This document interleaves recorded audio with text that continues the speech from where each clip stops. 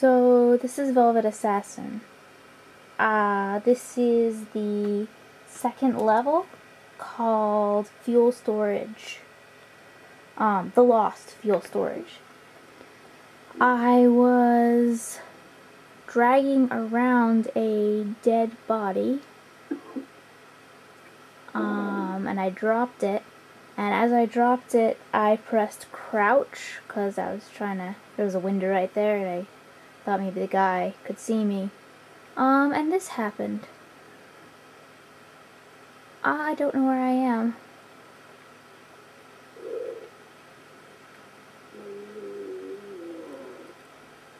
I appear to be in the rafters or something. Above the gas room? Is this a glitch I found, I guess? What? This is pretty freaky. I see all the guards and they can't see me. I mean, I had heard this game was glitchy, but this is pretty funny.